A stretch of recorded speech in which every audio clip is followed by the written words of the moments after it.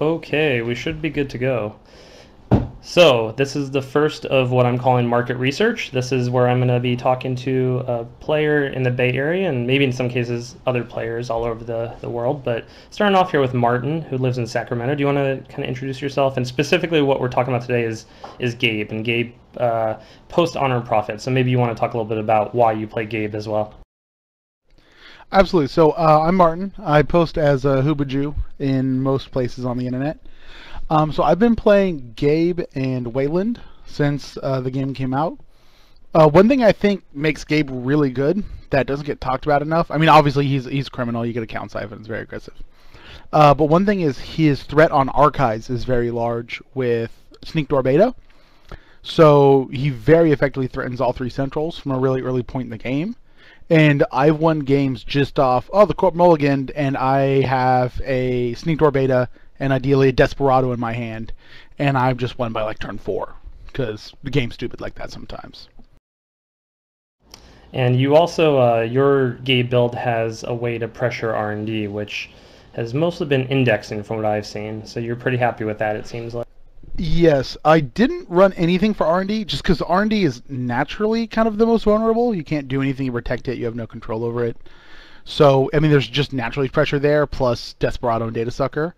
But I switched to one of indexing, which is a really good Haymaker card for like, okay, I've had 4 or 5 points. I have a very efficient kind of rig. I know I can get through R&D, and let's just end this in one turn. Right.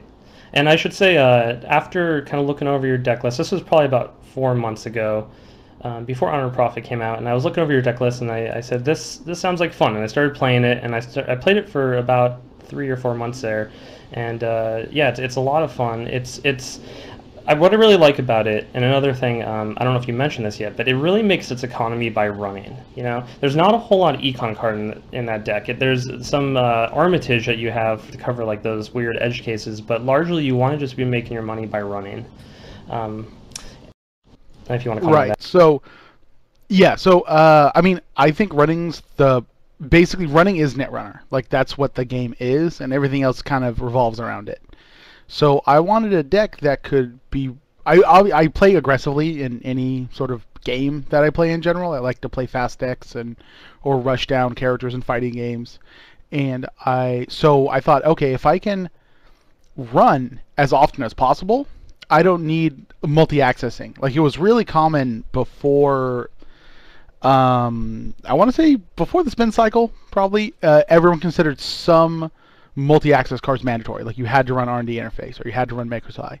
And I kind of said, well, I want a deck that's just, its runs are so efficient, I can essentially run for free or even for a profit. And that's just my pressure. And I won't lock R&D or anything. I'm just running so much, you can't help but cough up agenda points. And that probably explains why you choose Gabe specifically over Andromeda and more recently over the new criminals, is just his +2 credits with those 2 avenues attack on HQ through R&D through Sneak Door and R&D runs. It makes those HQ runs so cheap, and yeah, like you said, you're trying to really get a profit on your runs if you can. So what I wanted to go into is, where is Gabe now that Honor Profit has come out? Specifically, it seems like they're really trying to push more of a resource criminal, and if you've been playing around with that, and maybe if you just want to talk, where you see Gabe going now that Honor Profit is out. Okay, so I think right now there's actually 2 very good there's actually 2 Gabe decks where I think there used to be one. What I've done, I've kind of stuck to I haven't gone chasing waterfalls. I've mainly stuck to the valleys and the rivers I'm used to. Is that how that goes? I don't want to say. All right. I'm not sure what you're referencing right now. I'm trying here. It's a TLC song. But I've been doing the same thing where I don't run resources. I have put in 3 Planned Assault because Planned Assault is absurd. It's more account siphons, but it's also I now have 4 indexing if I need it. I have 4 inside jobs. Is that from the heap as well? That's from Honor and Profit. Yeah. No, I mean, is that from? You're saying you have 4? Does that tutor from the heap as well? No, it doesn't. But in the sense that I can get it, I guess it's not really 4, but in the sense I have 4 chances to draw it. Yeah, right. That's what you're saying. Yeah, it's more consistent. Yeah, yeah. So and it also means I can run a little bit more toolboxy. Like, I don't really like Inside Job because I feel like a lot of games it just doesn't do anything, but you need it because that threat needs to be real. And with Planned Assault, I can just have one. Occasionally, yeah, I have one Inside Job, and occasionally it's amazing. And if I really want to get gross, I can go click 1, install same old thing, click 2 and 3, get Planned Assault, which costs an extra click. Now I'm Inside Job. Like, yeah, like I can recur Planned Assault to get it's. I mean, that's not going to come up too much, but it is a powerful tool to have for basically no cost. I mean, the main thing you'll do is account siphon. That's like 60%, 70% of why Planned Assault's there. But it also, I mean, it kind of frees up its own card space, which is really nice. I don't have to cut anything because whatever I'm cutting, I can use Planned Assault for because it lets me run fewer run events. You know, that are like things like Inside Job, which are kind of, you know, okay. But occasionally they're huge blow-ups, so you want them. I actually did the same thing. I went down to 1 Inside Job, 2 Planned Assault. I actually went down to 2 account siphon, but and then I also did 1 legwork. Get out now. Legwork seemed like a really strong card with the fast advance. Yeah, you're banished from the land of criminal. Go back to playing. Because I admitted to going down to 2 account siphon. Why would you play that deck? It's just no. No, actually, I have one of legwork as one of my mini toolbox events. I actually have to make room because I wanted a legwork. I needed 3 Planned Assaults. I cut emergency shutdown from the deck, which I am very nervous. I'm very nervous about because I'm basically relying on the meta to fix it for me because I don't think expensive ice is good. And I think very, very few people play it, at least in the Bay. And I think, you know, fair enough. Like, it's a more inconsistent deck. It's completely crippled by emergency shutdown. So I'm kind of relying on not running it and just trusting other decks to discourage it. So that I mean, you might be in a different meta and be like, Martin's a maniac. I'm going to get murdered by HB Redcoats or something. But I think it's fine. I don't... A lot of the time, I think the last 6 months, the best thing I got was Grim. That's pretty good. But, you know, it's not like how it used to be where people would run Hadrian's Wall. And if your opponent runs Hadrian's Wall, you can beat them anyway. That's not a good card. Right. But yeah, it is depressing if that gets rezzed over an important server. If that gets rezzed over HQ early in the game and they have the money and they recover from it, that could be a little bit disheartening. Yeah, but... I mean, you spent 10 credits to not hurt me at all. You just stopped the run. Right. I mean, a Wall of Static would have done something pretty similar. And yeah, you can kind of get back up from it, and you can do cool things, but I'll just FIM it. Or I'll just get enough Data Sucker counters from running R&D and Archive so much, because you spent $10 on Ice, that I'll just Parasite it, worst comes to worst.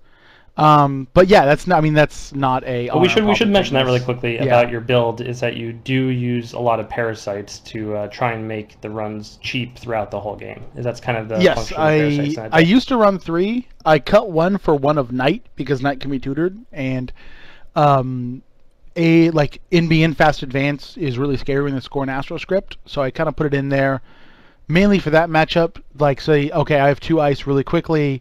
I'm going to rush something out, and I can, you know, install Night, get it on the back, and use Inside Job, or Planned Assault for Inside Job. Wait, is that enough? No, that's not enough clicks. Whatever. I can try to get in there if they try to sneak one by me. But yeah, I run 2 parasites because the idea is I need to make the run as cheap as possible so I can continue pressuring servers. And occasionally there will be cards that just ruin that. And some of them are low strength, some of them are high strength, but in either case, I just want to murder them. It's also nice because it gets around Chimera and other... it's also a tool just to get in early. But so it kind of does both, and it's just generally really useful. And I really hated giving up 1 to go to Night, but honestly, Night most of the time is a Parasite. And you got an account siphon in, so yay. Yeah, it's really strong for getting those account siphons. I've been having a lot of trouble recently with taxing ice. Like, just recently I played a guy that had a bunch of RSVP. He was playing with Rainbow, Eli's, things like that, and it was just very annoying because Parasite basically wasn't going to be too effective. You know, I could take out one Rainbow, but then he's going to res an Eli right in front of it. And emergency shutdowns obviously don't do anything in that case. So that was a very difficult matchup to play against with this Gabe deck. I don't know if you've come across too many Yeah, decks I'd like that. say they are. I actually say the number one worst thing is Caduceus and making news. Like that's really rough for Gabe to deal with because it's very expensive. And then to get it out, I have to play Fem or use Fairy, which is a complete waste of a Fairy. And it's a very obnoxious, very taxing ice. More people should play Caduceus, but actually don't because then my job's hard. But Right. Well, I don't know. especially I like you said think in making news, it's so annoying. yeah, it's. I think in any other deck, it's just not good because Kate exists as pretty strong in the meta, and Andromeda is still no slouch. But yeah, Caduceus is really bad. Rainbow, I'm just unimpressed with because I think it's. I mean, anything can break it, and as taxing ice goes, you can do better. Eli's super good. Like Eli's a pain in the butt. Right. So I Like wanted Rainbow's to. what? Rainbow's It's three basically for Corrodor a to break. bastion that's one less, but then it has all three ice types, Right. right? Yeah, exactly. So it's purely Uh, taxing. Like it's pretty risky to put on a remote and hope to score anything out behind it. But over like R&D yeah. at the start of the game, it's pretty annoying. I mean, it is kind of like an Eli, but it's one less to break. And it's an interesting piece of ice. But in my Yeah, mind, it really is it's just a taxing thing. yeah. And it's a I don't neutral know. It taxing doesn't thing. bother me too much because I'm usually fine seeing it because that means whatever breaker I just kind of happen to draw naturally, I can throw it down and then index or account siphon. And Yeah, definitely. so like the events are powerful enough. I'm like, okay. It's obnoxious, but with only two parasites in the deck, I got to pick my targets, and I think that one isn't going to keep me out. Like I would parasite something where I can't draw a barrier breaker, and I just need to get through ice wall. I'll use it, and so Rainbow's not going to do that, and it's also not going to tax me hard enough compared to like a toll booth, where I would be like, I happily murder that. Fem target for sure. So Well, have you in this played around with hypothetical the? world, I've already used Fem. I guess I don't know. Oh yeah. Have you played around with the central breakers at all? And if so, what do you think of them? Ignoring Breach, which I think everyone agrees is garbage. Yeah, breach is not. 4 to get through wall of static is the worst thing I've heard. I had an ice wall the other But night with my Tenon deck, and I advanced it like 2 times, I think it was, to get it outside. Like Breach was going to cost 4 to get through an ice wall, which was ridiculous. yeah, it's okay. So breach isn't good. So you still run Corrodor. Corrodor is still uncontested king of Boring Town. It's just the best barrier breaker. Um. Okay, so here's the weird thing about the central breakers. I did not think they would be good because I thought not running on remotes is too limiting. Your AI options in criminal are like you don't have admin or something weird like that. So I did not think they'd be good, but there's the silhouette deck that runs quest completed, and that kind of looks real. So I really didn't think that would be a thing, but I think in that specific deck, I think with quest completed, they're very, very good. Alias specifically, just look. It looks. I use that, and I'm using Passport. But Passport, the problem with Passport is there seems to be enough end the run code gates where it's just really annoying. Now with Quandary out too, you see a Quandary Enigma on a remote, and yeah. So Alias seems Yeah, pretty it's solid not. though, because Yeah, especially with one data sucker token, Alias is just strictly better than Ninja. And Alias, unlike Ninja, just kind of Ninja has problems with all those middle strength ice. Alias is a lot more reasonable. It's less dramatic. I think Ninja's one cheaper on Grim. So yeah, Oh, if you have a data, yeah, generally speaking, it's cheaper. Yes, I agree. if you have a data sucker, yeah. I mean, Yeah, there are some ice like yeah. Grim you mentioned where Ninja is better, but yeah, with one data Specifically, sucker, String Five, like that's it. right, Yeah. exactly. Um. So okay, so it's kind of weird because Passport I think is weird because so Yogg's really the dominant code breaker. It's king of the hill, and so a lot of decks have given up on code gates, and in large part they go, okay, I'm gonna run just Quandary or just Enigma, and if you don't like them getting parasited, and you say, okay, you have to install a code gate breaker, but my deck is minimally invested in them, so you have to install it, but I'm not going to have to rely on them. But I can punish you if you don't draw it or something like that. And so that makes Yogg really good. It makes Yogg better because decks shift away from code gates. I think it's a bit. I mean, if you run into like RSVP, I think it's better with Inazuma is a fucking house. Oh, do you know what? Is it not okay if I swear? No, it's fine. Yeah, Inazuma is primarily the Yeah. reason actually I stopped using Yogg. Is that Yeah. it's obviously like the best Yeah. ice in the game in my opinion, and so I just assume Yeah, everyone's so gonna use it. I mean, can we agree Jinteki has the best ice hands down? Like that's just a thing now. Uh, I haven't really sat down and done the numbers, but they have Inazuma, and that is the best ice. So yeah, I guess that's Right, probably because true. just to me, like okay, here's the insane thing about Jinteki. So sentries are scary. So you're like, I want a sentry breaker. That's pretty normal. But the code in Yazuma means code gates lead into unbreakable sentries. And they have a one or two like Yagura deals net damage, and I go okay, so I want a code gate breaker and a sentry breaker, and their one barrier gets around Parasite and Knight because you just take it back into your hand. So like I just want a full rig before I start running against any Jinteki ice, and that's awful. Yeah, like you mentioned, there's certain rules that you learn when you're playing the game, and I think these are especially true for runner. You know, like you need at least 3 cards in hand to make a safe run. You need a sentry breaker to guarantee horrible things don't happen, etc. And now Inazuma just kind of broke that rule in a big way, Yeah, and it's that's also why I think it's so only good. yeah, it's also only 3 credits. And there was also a general rule of everything bad costs 4. Roto Turret, Neural Right. Katana, Grim is 5. But this one is really scary.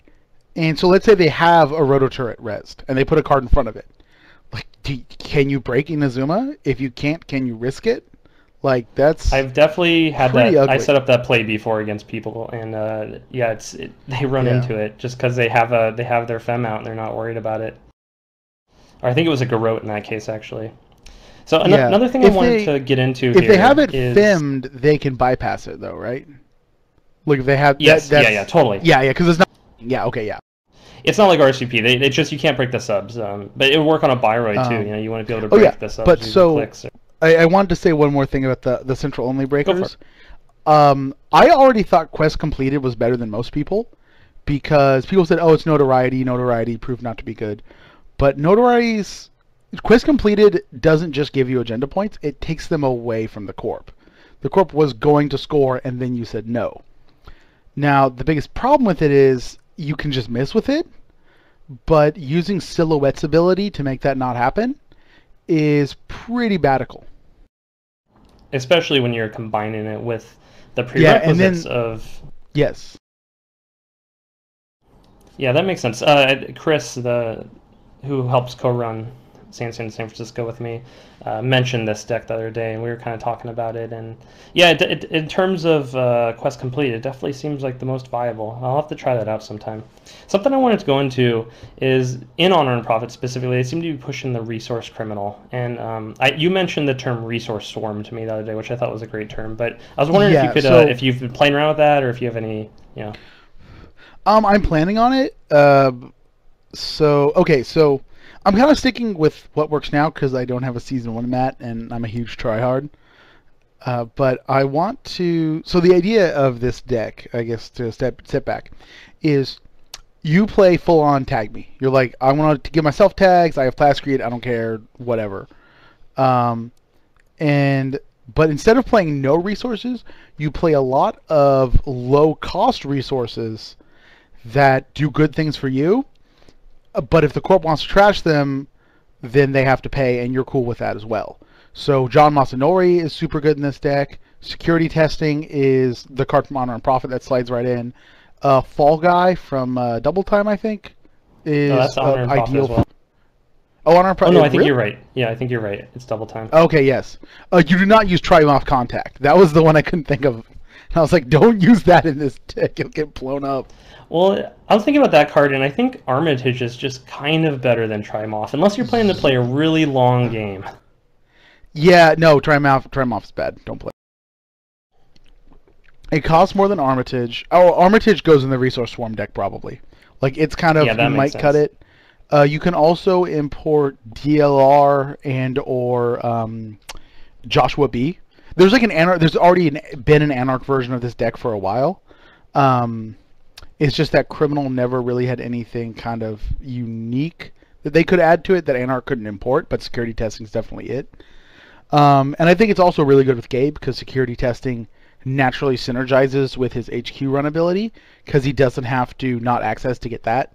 So you run HQ, you get like 4 or 5 if you have Desperado.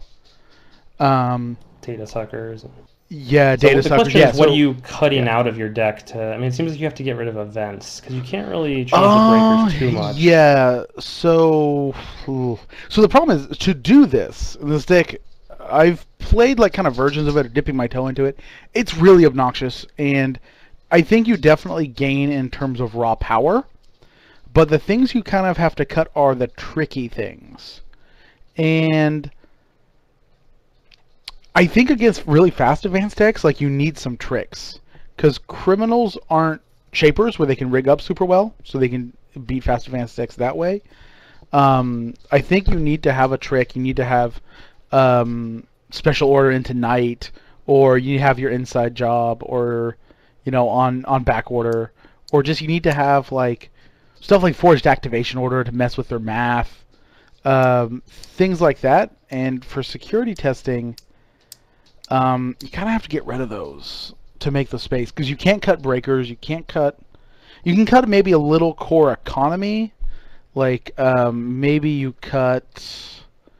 Well, no, I don't know because you definitely keep dirty laundry. Yeah, Armitage is the only thing that comes to mind that could possibly you might cut Armitage. I mean, but essentially you're changing that for another resource, low impact resource. I haven't really sat down and looked at the deck because, like I said, I'm kind of sticking close to what I've been doing before, which I'm afraid makes this podcast maybe a little boring. But yeah, it's tough because I've seen it work pretty well out of Reyna, and I think Gabe's ability naturally lends itself to it. You might cut Sneak Door Beta, but I think at that point Andromeda might be a better fit for the deck anyway, and that might not be bad. You might play it. It might be an Andromeda deck because you might need the card space, and you end up cutting things like Special or Sneak Door Beta, and then Andromeda generally rigs a little bit faster anyway. Maybe that's the deck, but yeah, Resource Criminal is a thing. But I think the way you don't do it is by avoiding tags. I think you take Plascrete, and you just kind of don't care if your resources are trashed, because you go, look, I just account siphoned you. You're hurting now, unless you're Grendel, but Grendel's awesome. So you're hurting now, and do you want to spend your remaining few resources trashing like security testing? Like, did you? Oh, well, you just wasted like a full turn getting rid of security testing. I'm going to keep hitting you while you're down. Or you didn't. Well, now I get to flood money because this card's really good if you don't trash it. And yeah, so yeah, that's basically what you do. And I think it's a thing. I don't quite know what the deck exactly looks like yet because I haven't really written it down. What I want you to do sometime soon is I want you to try just replacing the Armitage with security testing, because I think your theory is true even if you don't have Fall Guy in the deck. Like, security testing is 0 to play, it's conditional upon you making a run and all this kind of stuff, and they might just not trash it. Yeah, the one reason I didn't do that is Armitage in my deck fills a specific role of if I get locked out. Sometimes, as Gabe, I get locked out, and I got locked out when I didn't have much money because I count Siphon, but then I spent it because I had to trash Sands or something, which really sucks. Um, and then they'll lock me out somehow. And I need to get the money to fund a femme fatale, or I need to get the money to fund installing Yogg so I can start blasting, and through R&D for free or something. And security testing does nothing in that scenario where I'm already behind, sense. And Armitage is like the emergency catch-up card. I do want to point out that you're complaining about having to trash the corporation's hardly won, or their Sand City Grid with money that you stole from them. Criminals are truly need to check their privilege. They got like crazy good first world problems. Like, yeah, that's the kind of problem you want to have. But hey, sometimes it's a problem. Yep. Is there anything else you want to talk about in terms of Gabe post Honor and Profit? Let me take a look. Oh, so here's a question. How many copies of Window did you put in your Gabe deck? 4, so I can leave the tournament early because I play Window, and I'll just save both some time. Yeah, okay, like, I have a rule, and if you're going to play 2 bad cards because they work well together, the amount they need to work well together needs to be ridiculously good. Like, Scorched Earth and SEA Source aren't very good cards if they're not together. Or arguably some other tagging. But together they just win you the game, so that's fine. You can have those 4 or 5 dead cards in your deck. I guess the combo is Window Mr. Lee, but just draw 2 cards. Right. Like, I've never liked Mr. Lee in Criminal, because I feel like Criminal is so not centered around one card that you don't need to card thin for it. Because Mr. Lee isn't card advantage. He doesn't give you more cards. He improves the average quality of your draw.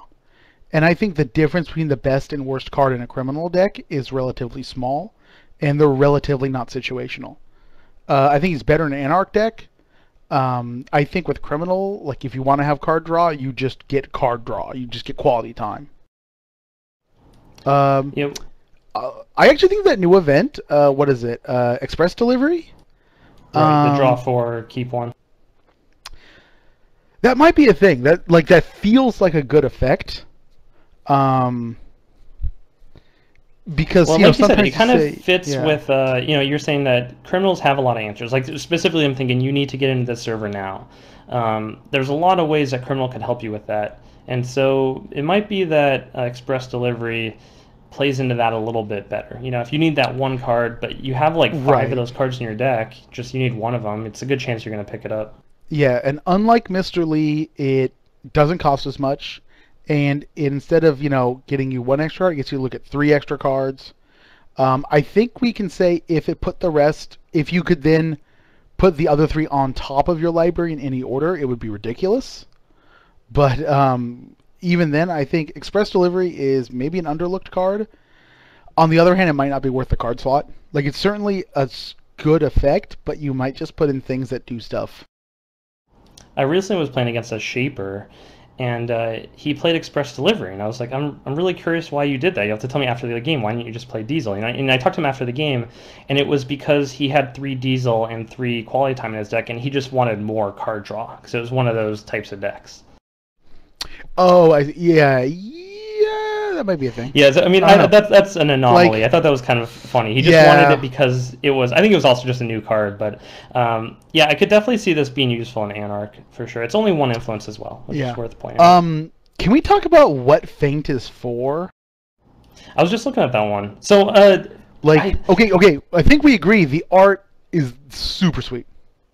It's pretty great. I have that alt art box that also has that on the side. Oh yeah, it looks so good. I'm really sad it's not a card that seems playable. So I did hear of a couple interesting use cases. I mean, the most obvious thing is just emergency shutdown. It's a really expensive way to like guarantee you could trigger emergency shutdown. Which okay, but like that True. doesn't seem like it's good enough, you know, to earn a card slot. But recently there's a Chris I think was running this deck, and he was doing a quest complete thing, and for that. It's a situational thing. It's like I don't know. It's a really cheap way, and it's basically a really cheap way in the HQ to trigger those types of effects. But outside of emergency shutdown, I can't think of a really good reason why you'd want it in criminal. Yeah, that really doesn't seem worth a card.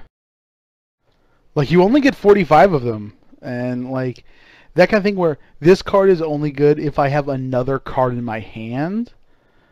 I don't think you can afford that kind of situationality. Like, I mean,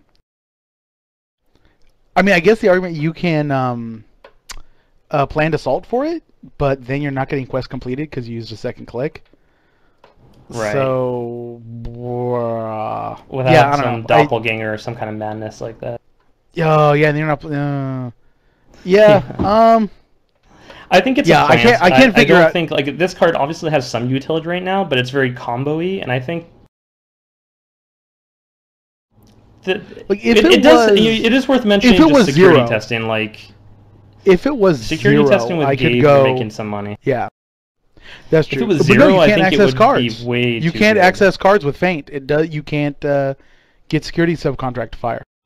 Oh, because it takes over that trigger, right? Because you have to do it instead of. Okay, so that theory it doesn't work. That doesn't work. Yeah, if it was zero, I could say, okay, if I'm Gabe, I get the credits back for playing it, and then a more marginal utility. I'm like, okay, then it'd be kind of like what's that one card? Infiltration, where you can trash it to give you back 2 credits, so it's kind of like you click twice for credits. With feint, you'd be like, okay, with Gabe, it's like I click twice for credits, but I might get a Desperado thing, so it might be and then, oh, I can get an emergency shutdown off, or I wouldn't. At that point, that might be worth something in some decks, but I think as it is, it's like, I don't even know what it's supposed to do. Which is, I think that's why it is too. It shows that the intent for the card is not like a economy card. It's 2 because Gabe gets 2, so it really is intended for emergency shutdown and the gun, I guess, Right. and effects like that. Like, I think if it was zero, where you could go, okay, I can get my run, kind of get this one run for free, but not get any cards, and so I just get a little bit of extra money. I mean, like, I could just play Sure Gamble, like, and get 4. I mean, and that's, a little bit more conditional. But I think if it was zero, it still might not be that good. Like, it's a whole card slot, and card slots do mean, like in a constructed game, as the card pool gets bigger, card slots mean more and more. And if it was zero, I don't think it'd be worth including. And just making it 2 makes me really think, like, why would you even think about putting it in your deck? As we have more, requirements of making a run on HQ, this card will be more interesting, but it's always going to be kind of a combo thing, unless we get some runner ID that functions off HQ accesses in another interesting way, like Gabe. I mean, it does work with Silhouette as well. It kind of is expensive expose for Silhouette in some ways, but you're Silhouette, so you don't really need expose effects. Yeah, I actually think that was one of the neat things I saw with that quest completed deck. Is you run Silhouette, but you're not doing it to like combo and go off with Blackguard. You're just kind of doing it because you need to expose for quest completed, and otherwise there is some marginal upside. Like, it is nice to expose a card. You're not going to complain when it happens, and that was an angle I didn't really think of. And yeah, no, it's a thing. I think when people see Silhouette and they looked at Blackguard, and it was just like, let's make this deck happen. But I do like when people step back from those kind of hyper crazy examples, or these kind of super optimized builds along these lines of these cards that are released, and look at the other cards we have, and look at other ways to use those abilities. So I agree, and even with Blackguard, I never thought Silhouette needed any other expose, because it just seems like overkill.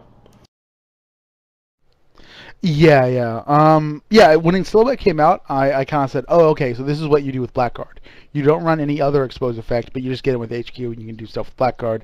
I still didn't think it was that good, and I don't think it's that good to this day. But I didn't think of using Silhouette for quest completed. Like that's super weird. But yeah, Right. props to the guy who thought it up. That's a very cool use, and yeah, no, it's good. So the central breaker deck I was working on, which is I'm guessing other people have had this concept. This tech probably exists, but it's to just go all in with parasites. So I had all the parasites, data suckers, and clone ships as well, because like I freed up some influence for not having breakers like Corroder. So that was the idea, and it was just like they put down a Wouldn't melange or you rather something, and have you can't get in, and it's so annoying. What were you gonna say? once? Oh, sorry, I had something happen real quick. Um, yeah, so I mean, wouldn't Deja Vu be better than Clone Ship in that situation? If all you want to do is recur parasites and maybe something else? Is that less? Is that one influence? It's not lower influence, but it can get back two parasites. I see. I guess You so. I know, mean, that maybe seems not like because it takes a click. I don't know. Maybe not. Um, yeah. I think they're probably yeah. close. It also yeah. It costs two to use Deja Vu. I think. I played a lot of Shaper, so I have an affinity to clone ship, so I just didn't even think about Deja Vu. But I mean that could work too. By the way, I Yeah, figured and out it's what it's a good Feint card. is for. What's up? Finally, a reliable way to trigger Lumeria Codecracker. Ho ho! In there. Yep. That's. More You know, I exposed. said running two bad cards, like you can't get by with just a mediocre or even good effect. That right there. But Lumeria lets you literally look at the corpse cards. Do you realize that? Yeah, so does running. Just run. And with that, I think we should finish it off. So thanks for joining me for this first of what I hope is many market researches. And is there anything else you want to comment on? Would you like me to hold off posting this until after the Saturday tournament so people don't get your the secret sauce? Ooh. Nah, post it. Screw them. They can like. Okay. I've always felt you can. I want to be able to just show you my entire deck list and still beat you, because Yeah. I'm not relying on any like oh, I play Scorched Earth and HB. Ugh. Like no, I got solid stuff. It's really good. I'll use it in a smart way and beat you. And that is why you consistently win tournaments here in the Bay Area. So I definitely agree with that. I was really tempted to do oh, like I don't know, just do like a really weird like um what's that card